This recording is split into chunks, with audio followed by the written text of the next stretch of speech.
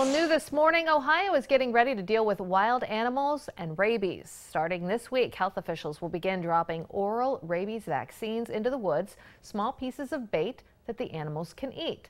WKBN First News reporter Greta Mitterator is live in Boardman with the details. Good morning, Greta.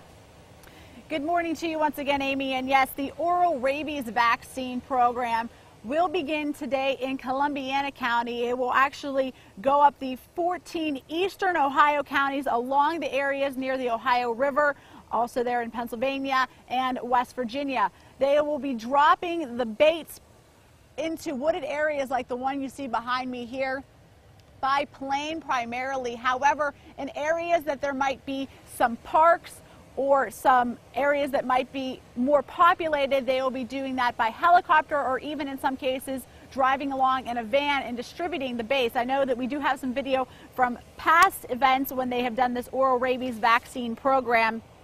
Now, they actually introduced this over a decade or so ago. Now, if you're worried about coming into contact with this bait, especially your pets who are more likely to find the bait before you are given these warnings here this morning. You're asked, don't risk, of course, being bitten by your pet, trying to take the bait away from them. Try to take your pet away for a couple of days and check that area for more baits after you might have an initial occurrence with it. Most baits though are actually gone within 4 days. They have gone to the animals that are supposed to be eating them, ingesting them. And also avoid your pet's saliva for 24 hours to protect yourself.